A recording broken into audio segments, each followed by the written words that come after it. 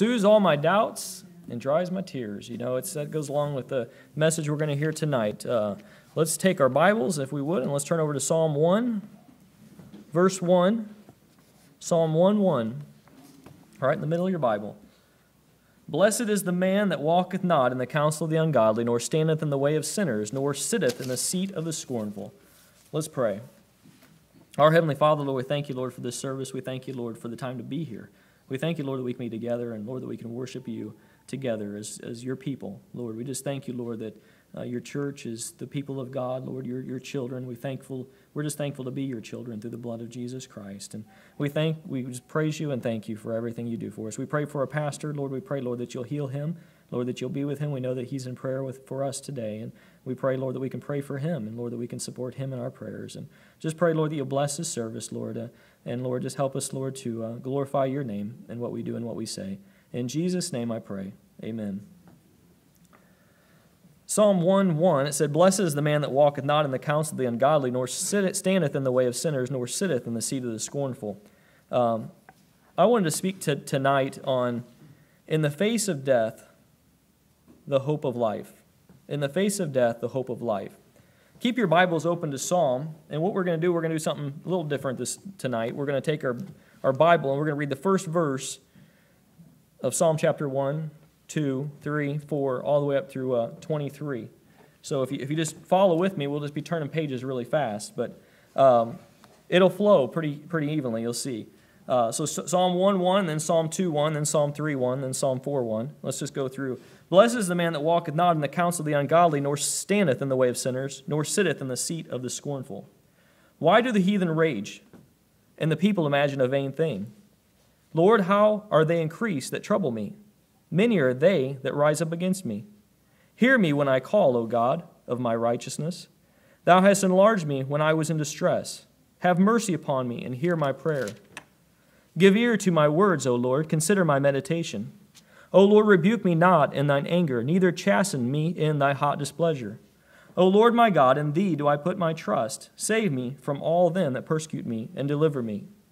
O Lord, our Lord, how excellent is thy name in all the earth, who has set thy glory above the heavens. I will praise thee, O Lord, with my whole heart. I will shew forth all thy marvelous works. Why standest thou afar off, O Lord? Why hidest thou thyself in times of trouble? In the Lord put I my trust. How say ye to my soul, Flee as a bird to your mountain? Help, Lord, for the godly man ceaseth, for the faithful fail from among the children of men. How long wilt thou forget me, O Lord, forever? How long wilt thou hide thy face from me? The fool hath said in his heart, There is no God. They are corrupt. They have done abominable works. There is none that doeth good. Lord, who shall abide in thy tabernacle? Who shall dwell in thy holy hill? Preserve me, O God, for in thee do I put my trust. Hear the right, O Lord, attend unto my cry. Give ear unto my prayer, that goeth not out of feigned lips. I will love thee, O Lord, my strength. The heavens declare the glory of God, and the firmament showeth his handiwork. The Lord hear thee in the day of trouble. The name of the God of Jacob defend thee. The king shall joy in thy strength, O Lord, and in thy salvation how greatly shall he rejoice. My God, why hast thou forsaken me? Why art thou so far from helping me, and from the words of my roaring? The Lord is my shepherd, I shall not want. I know that's a little different reading the first verse of the chapters 1 through 23, but it kind of, if you follow that, it's kind of a roller coaster of emotion. From one chapter to another, David the writer is, and a lot of his psalms are that way. If you read that, almost read like one of the psalms that you would read. There's a roller coaster emotion there going on that he's asking, he's praising God, then he's asking a question to God. Then he's praising God. Then he's asking another question to God. Then he's saying, why is this happening? Why do people imagine a vain thing? Why do the heathen rage? Why are the heathen seem to be winning in this life? Why are these things happening to me? Why is this going on? Why is this going on? Praise you, Lord, because he takes care of everything. I ended on the 23rd Psalm. 22 says, my God, why hast thou forsaken me? Why art thou so far from helping me and from the words of my roaring? Then chapter 23, verse 1 says, the Lord is my shepherd, I shall not want.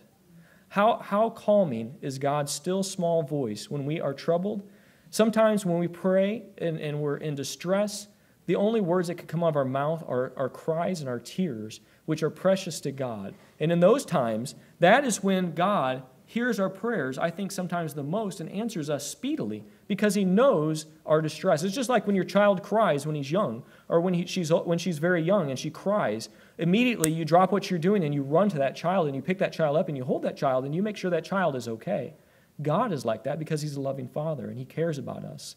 Many times we pray and we pray and we pray and it seems like nothing is happening. It seems like nothing is being done. But when we cry, God drops everything, and he comes and he puts his arms around us and he helps us. Dietrich Bonhoeffer, just before the rise of Hitler in the Nazi Germany, there was a man named Dietrich Bonhoeffer. I don't know, some of you have probably heard his name before. He was a pastor in Germany.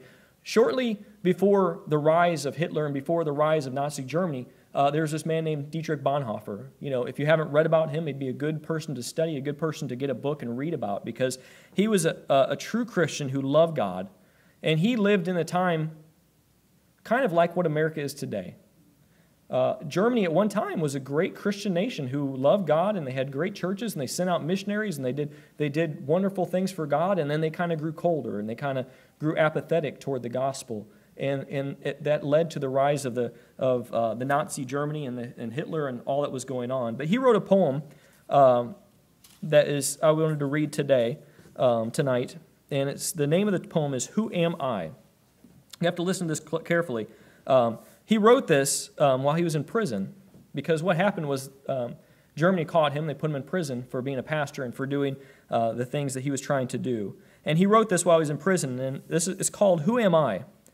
Who am I, they often tell me. I step from my cell's confinement, calmly, cheerfully, firmly, like a squire from his country house.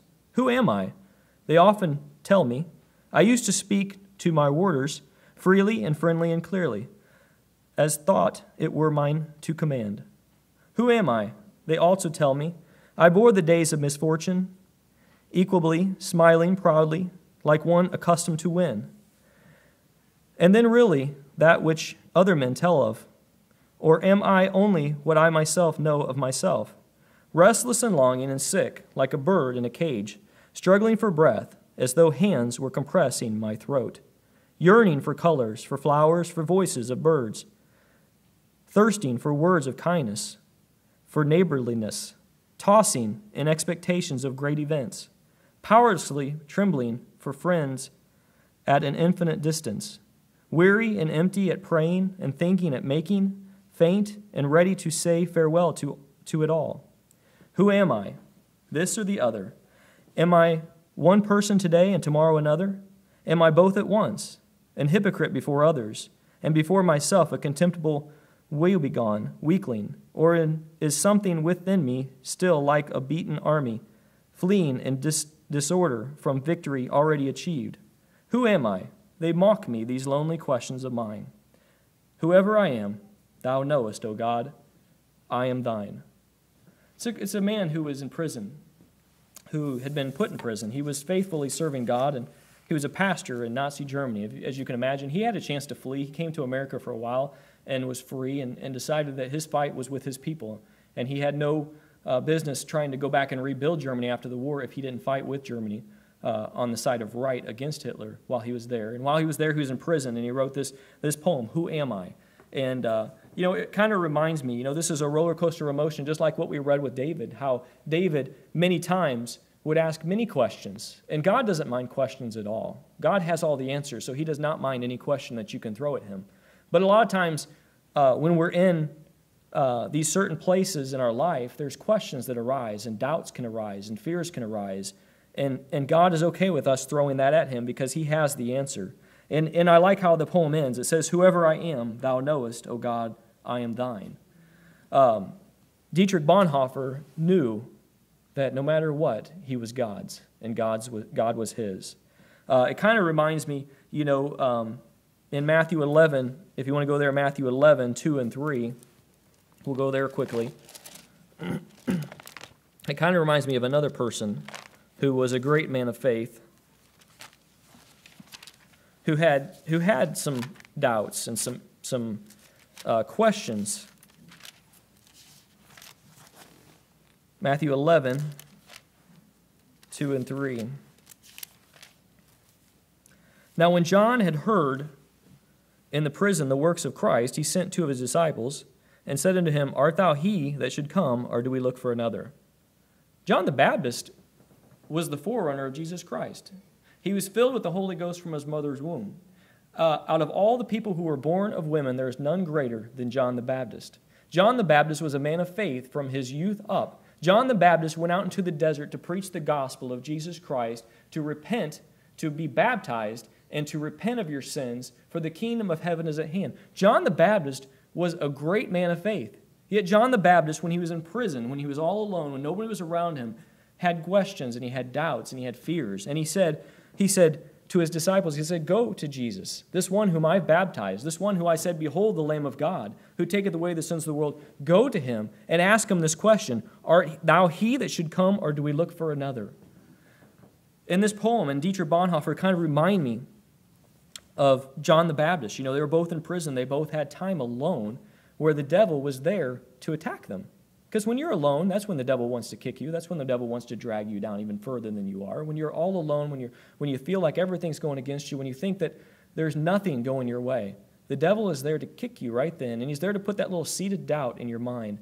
And that seed of doubt, he wants it to grow and grow and grow. But there's Jesus Jesus answered and said unto them, Go and show John again those things which ye do hear and see. The blind receive their sight, the lame walk, the lepers are cleansed, and the deaf hear. The dead are raised up, and the poor have the gospel preached to them.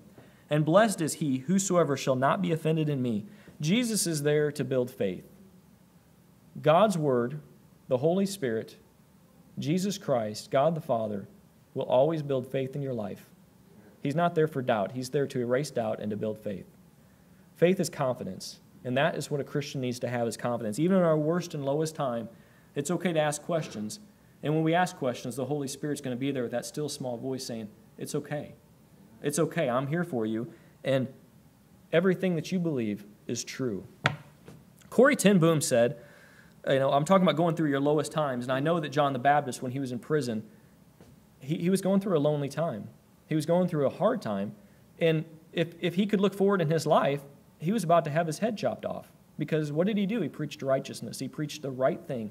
He said he said that sin was sin in a world that did not want to hear about sin. Dietrich Bonhoeffer was trying to do what was right in a world where everything had gone crazy. Hitler was trying to conquer the world, and he lived in his land. And, of course, Hitler did not want to hear what Dietrich Bonhoeffer had to say. Corrie ten Boom said about bad times, she said, when a train goes through a tunnel and it gets dark, you don't throw away your ticket and jump off. You sit still and trust the engineer. You see what she said there? I want to read that again because she's a very wise woman, and I love her illustration. She said, when a train goes through a tunnel and it gets dark, you don't throw away your ticket and jump off. You sit still and trust the engineer. You see, and that's what Jesus was telling John. That's what Jesus was telling Dietrich Bonhoeffer. This life is not our best life now. And that's what we hear from prosperity preachers today. They want to tell you, listen, you can come to Christ and live your best life now. You can have the nice car, you can have the nice house, you can have everything you want in this life because God wants what's best for you.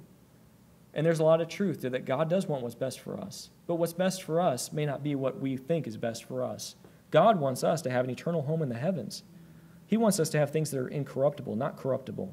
You see, the things of this world are all going to pass away.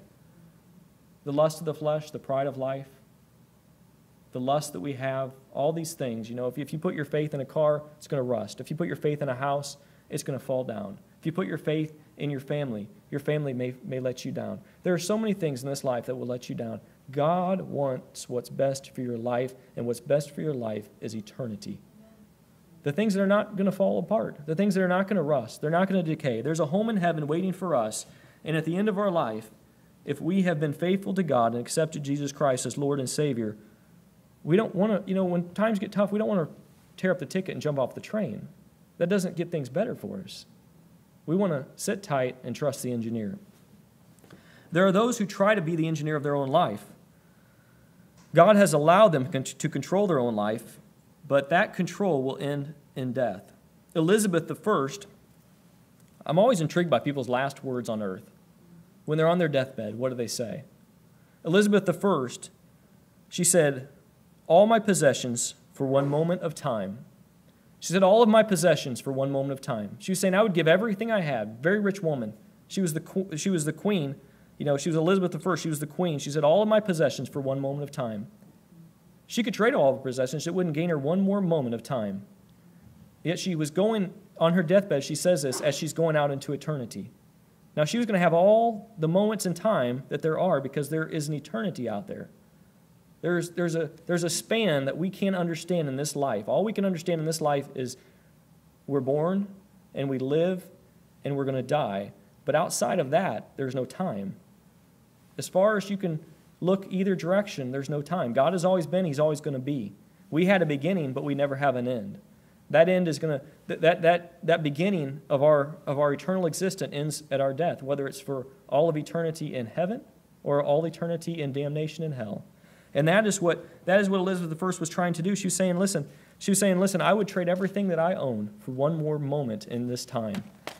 You see, the train, she tried to be the engineer of her own train. She tried to be the engineer of her own train. And the problem is she controlled that train because God gave her free will, and she controlled that train right up to the end until she died. And then she was out of control, and that train went off the track, and she went out into an eternity lost, without God as far as we know. Cardinal, and I'm sure I'm going to mispronounce his name, so I'll just spell it. It's Borgia, said on his deathbed, I have provided in the course of my life for everything except death, and now, alas, I am to die unprepared. How sad are those last words? Those two people, how sad are those two last words? You know, he said, I have provided in the course of my life for everything except death, and now, alas, I am to die unprepared. I know people who save up for retirement, and I think that's very wise. I think it's very wise. You know, the Bible says, go to the ant, thou sluggard, consider her ways and be wise. Because the ant stores up for future time. And one of the wisest things you can do is store up for the future. But the Bible is talking about eternity. Now, it's good for us to provide for our retirement. It's good for us to provide for our future and for our children's future here on this earth. But to provide for our children and our future on earth without preparing for eternity is foolishness. And it'll lead to nothing because that will all pass away. You see, we need to make sure that we have Jesus Christ as our engineer for our train. We need to make sure that if there's anyone here tonight that does not know for sure that Jesus Christ is the engineer of the train that you're on. In other words, He's Lord of your life. He's King of your life. And when He says to do something, you do it. When He says not to do something, you don't do it. Because He has to be Lord to be your Savior. He died on the cross for your sins, for my sins, that we might have eternal life through Jesus Christ. You see, we're all sinners. We are all unable to provide for our own salvation. The Ten Commandments, the Bible says the Ten Commandments is perfect converting the soul, as far as it is a perfect way to show people that they're lost. Because nobody can live up to those Ten Commandments. Nobody that's ever lived has ever lived up to those Ten Commandments except for Jesus Christ. And that's why He's the only way, He's the only life, and He's the only truth. Spurgeon, I want to flip this over from those who didn't believe their last dying breath, what they said, to someone who was a true Christian. Spurgeon was a great preacher. He was called the Prince of Preachers. He was a great man of God. And on his deathbed, here's what he said. He was a great theologian. He said to a friend on his deathbed, my theology now is found in 4 little words. You know, this great man who talked about theology all the time, and he was a great, you know, if you ever read his books or you read any of his quotes, they're amazing because he was in the Word of God. He loved the Word of God, and he could just show you things so clearly. I just love reading some of his stuff because it's so clear how simple he makes the gospel that anyone can understand. But he said, all of my theology is found in 4 little words. Jesus died for me. That's pretty profound. It doesn't get any better than that. And that's what all of us have to come to realize, is that Jesus died for me. He says, I would not say that this is all I would preach if I were to be raised up again, but it is more than enough for me to die upon. He's saying, you know what? Jesus was good enough to live by, and He's good enough to die by. There's no other thing that you can come to the end of your life. You know, what is your final words going to be? What's going to be on your tombstone? What are the final words to your family going to be? What are you going to say at the end of your life? You know, we've read a couple quotes here of different people, what they said at the end of their life. This is a very short sermon, very short message. Jesus is life. Jesus cares about you in your darkest time. And ultimately, if we're unsaved, that's the time that we need him the most. And all we have to do to be saved is call upon the name of the Lord. Believe that Jesus Christ is Lord to the glory of God the Father, and he will save us from our sins, and he'll show us a better way to live. Only days before the end of the war, as we go back to Dietrich Bonhoeffer, only days before the end of the war, Dietrich Bonhoeffer was in prison, and the orders came down to execute Dietrich Bonhoeffer. They took him out to execute him, and his final words were, "This is the end for me. No, this is the end. For me, the beginning of life. This is the end. For me, the beginning of life." They were about ready to execute him, and that's what he said. Because he understood, this is the end, but for me it's the beginning of life. All of eternity. Let's end with Romans 8:31 through 39. If you'll turn to Romans 8:31 through 39, we'll end with this. Because this sums up these great Christian men who trusted God to their dying breath, because they understood that when times got dark, you don't throw away the ticket and jump off the train. What you do is you trust the engineer to get you to the final destination. Romans 8:31 through 39 says, "What shall we then say to these things? If God be for us, who can be against us? He that spared not his own Son, but delivered him up for us all, how shall he not with him also freely give us all things? Who shall lay anything to the charge of God's elect? It is God that justifieth. Who is he that condemneth? It is Christ that died, yea, rather, it is that is risen again, who is even at the right hand of God, who also maketh intercession for us. Who shall separate us from the love of Christ? Shall tribulation, or distress, or persecution, or famine, or nakedness, or peril, or sword? As it is written, for thy sake we are killed all the day long.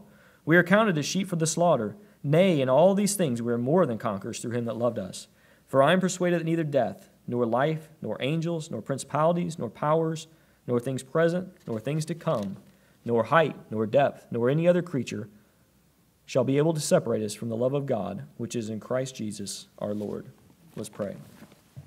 Our Heavenly Father, Lord, we thank you, Lord, for your comfort. We thank you, Lord, for the Holy Spirit of comfort, Lord, who is called the Comforter. We just thank you, Lord, that if we go through dark times, Lord, that you're there with us. We thank you, Lord, that no matter what we face, Lord, you're there with us. We thank you, Lord, that when we go through the dark tunnels of life, Lord, that you're there. And we thank you, Lord, for your faithfulness to us. And, Lord, we pray, Lord, that we will trust you to our dying breath. And, Lord, that our last words will be that you are the Christ, the Son of the living God, the Savior of the world. And, Lord, that you bled and died on the cross, Lord, that we might be saved. And that, Lord, our hope is in thee, and our hope is in salvation and in heaven, Lord. I just pray, Lord, that you'll be with this invitation, Lord. If there's anyone here who's not sure of their salvation, Lord, help them, Lord, to make their calling and election sure. And, Lord, just bless our pastor, Lord, with healing, and bless this church. In Jesus' name, amen. Brother Stuart, would you come with a song of invitation?